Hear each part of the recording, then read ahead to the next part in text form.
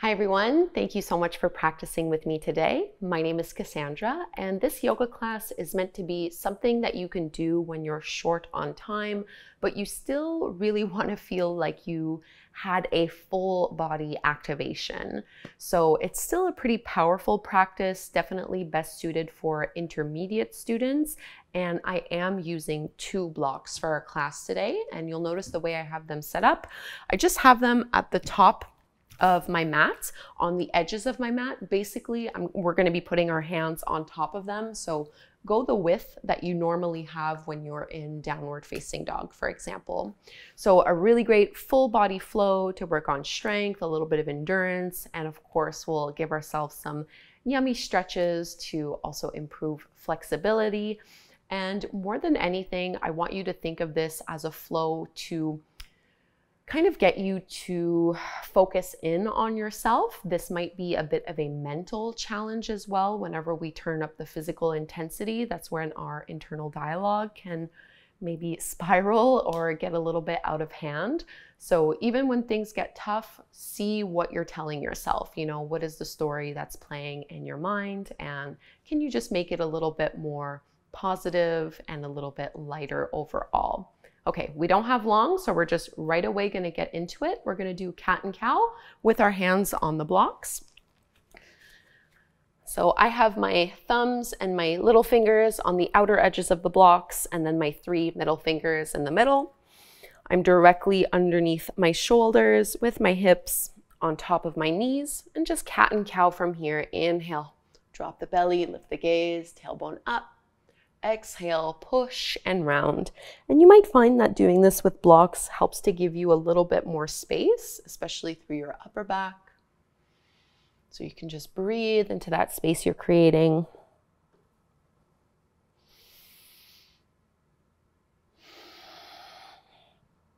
Two more like this.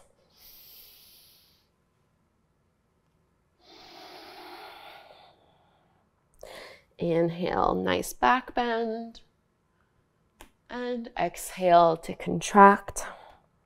And now coming back to your neutral tabletop pose, you're going to extend your right leg back behind you, roll that right hip down.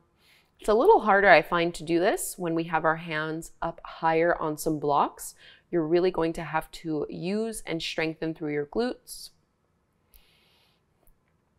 And now go ahead and let that right hip open up as you transition your body weight onto your left hand and reach your right arm up to the sky.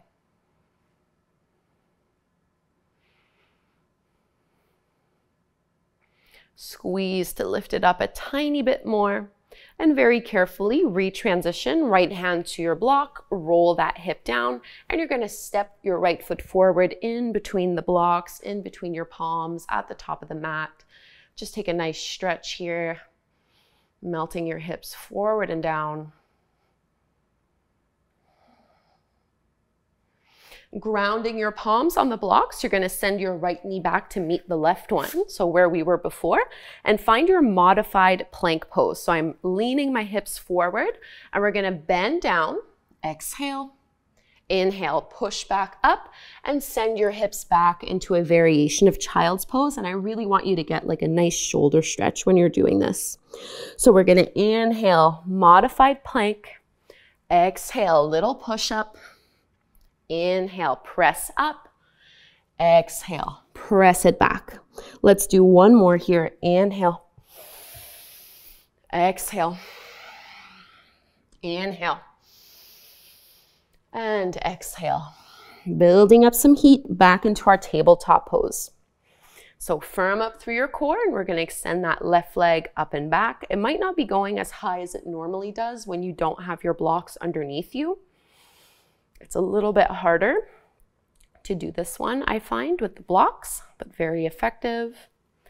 And then you can let your hips start to open up. So I'm stacking my left hip over my right one, my left shoulder over the right. I'm just finding a little bit more lift through that right shoulder because of the space the block creates. Look down to help you with balance. We're going to find our low lunge, a variation of our Anjaneyasana. where I have my left knee over my ankle, and I'm just pressing and melting the hips down, getting into the hip flexors.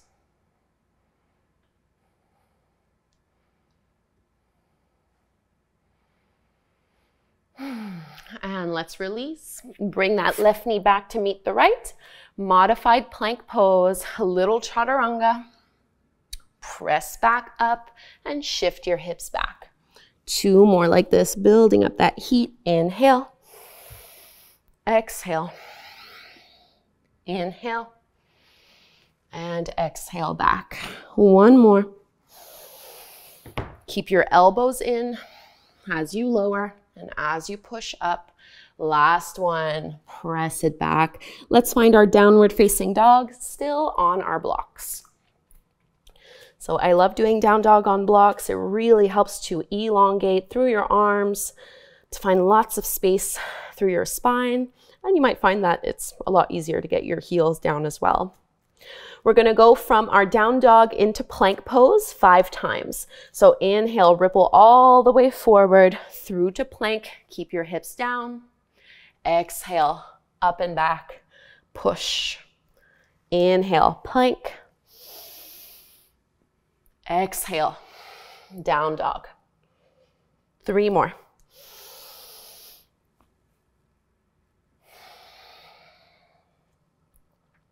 Inhale. Keep your hips low. Exhale. Last one, we're gonna hold plank pose. Inhale.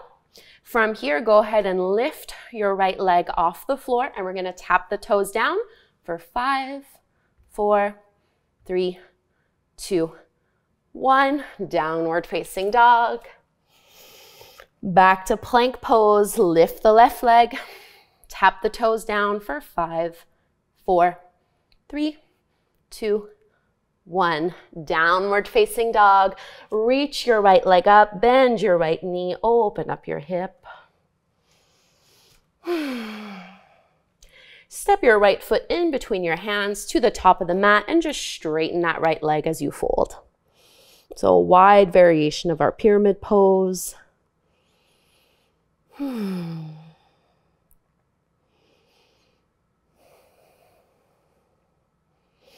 Into your extended side angle. So you're going to bend into your front knee and spin your back foot parallel to the shorter edge of your mat. Keep your hand on your block and just reach bicep along the ear.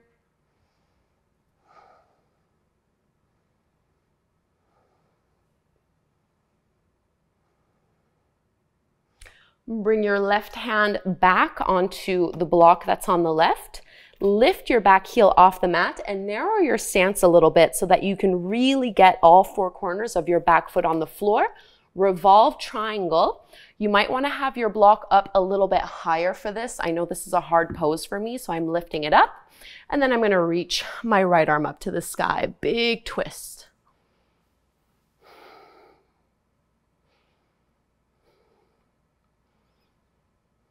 One more breath.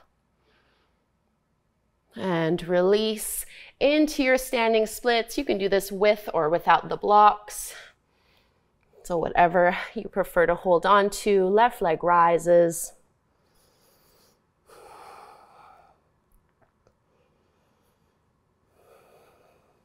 Ragdoll or just forward fold at the top of the mat so we can find a little flow. Halfway lift. Inhale.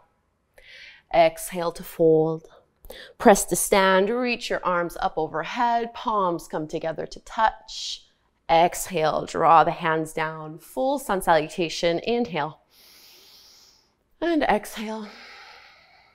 I'm going to keep my hands on the block as I inhale, and I'm going to step back to plank pose and flow through chaturanga with the blocks there. And we all meet back in our downward facing dog. Ready to do the sequence on the second side. Left leg rises, bend your knee, open up your hip. And we'll find that wide variation of our pyramid pose. So left foot steps through, straighten your left leg and fold. It's really normal if your back right heel is not touching the ground. Try to just relax here in the pose. And let's find our extended side angle. So you're gonna bend into that front knee, spin your back foot parallel to the shorter edge of your mat, and with my left hand on the block, I'm gonna reach my right arm up and over. And I'm kind of pushing my left thigh into my arm a little.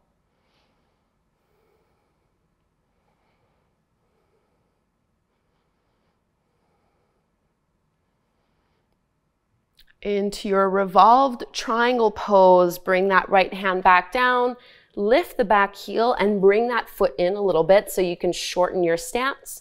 Maybe lift the block under your right hand up and then twist. Left arm reaches to the sky.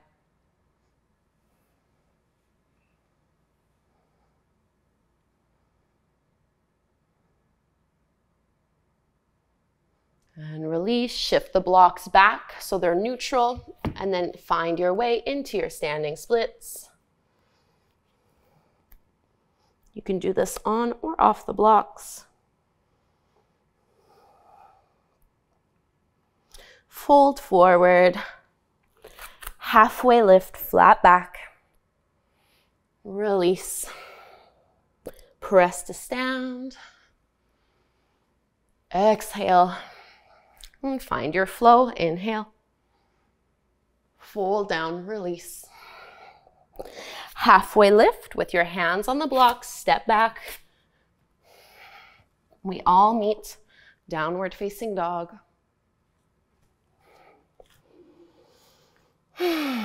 Stretch it out one last time here. And let's bring our knees down to the mat. You can move your props off to the side. We won't need them right away. And we're just gonna find ourselves in dolphin pose. So you can come down onto your forearms a little bit more narrow than your shoulders.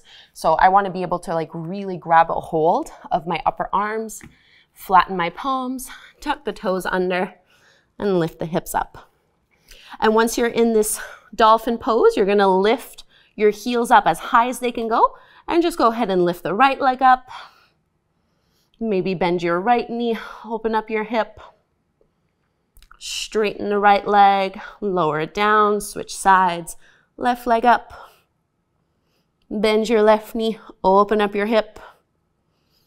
Straighten the left leg, release it down. Camel pose, drop your knees. Lift up through your chest, and we're gonna lean back. So you can have your toes curled under or pointed back behind you, either supporting yourself with your hands towards your lower back or releasing your palms towards your heels. Try to keep your hips pressing forward.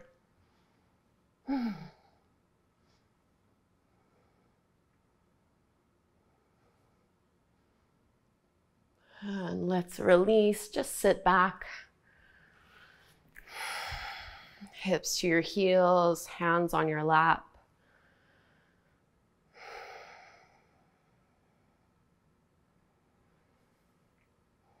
And you can move your legs out of the way. We're starting to wind things down. Just extend your right leg out in front of you and keep your left foot to the inside of your thigh. You can stretch up nice and tall here as you breathe in and fold, exhale.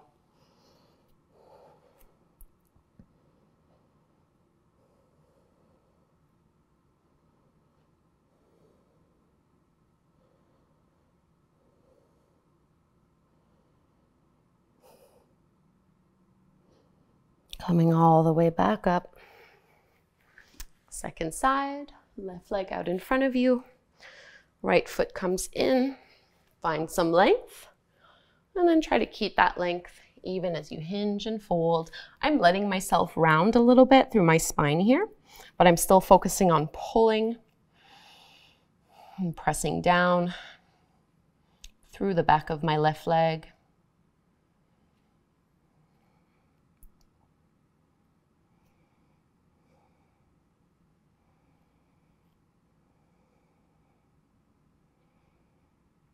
And let's lift on up. We're gonna lower, coming into supported bridge pose. You just need one block for this one. And we're just going to keep it on its lowest level, just to stretch out the hip flexors a little bit so you can prop yourself with a block underneath your hips. And then pull your right knee in towards your chest, straighten your left leg.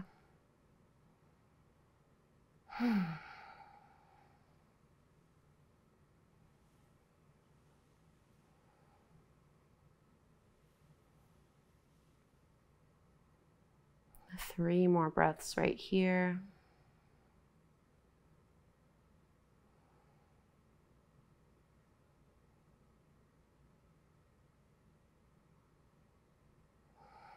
And very gently switch sides by bringing your left knee in and straightening your right leg out.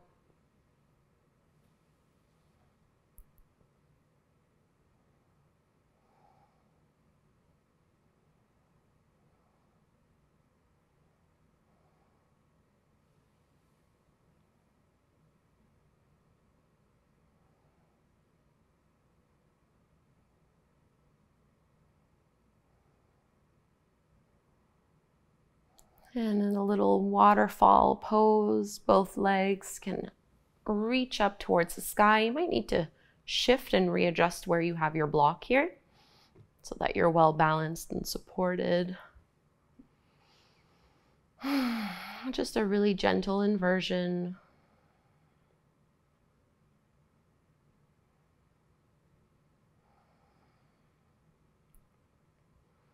And we'll be easing our way into Shavasana.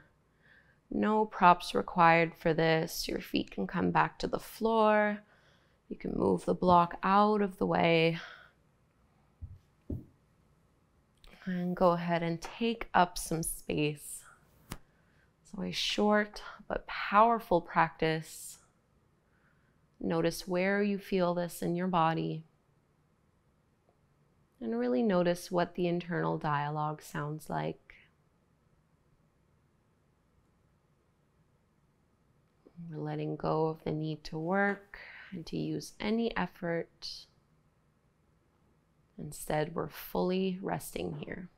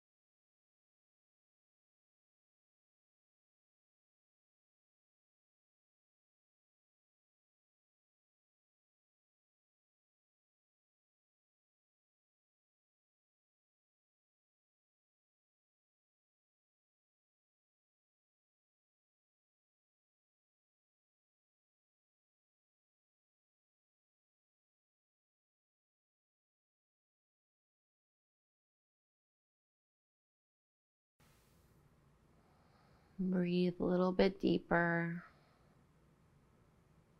Tiny little movements that you're waking yourself back up. And you can extend your arms up overhead. And we'll roll to the side. Use arm strength to carry you up into a seat.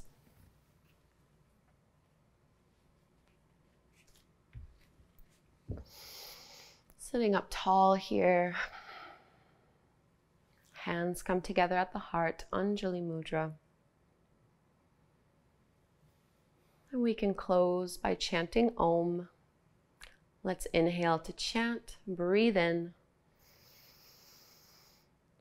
Om.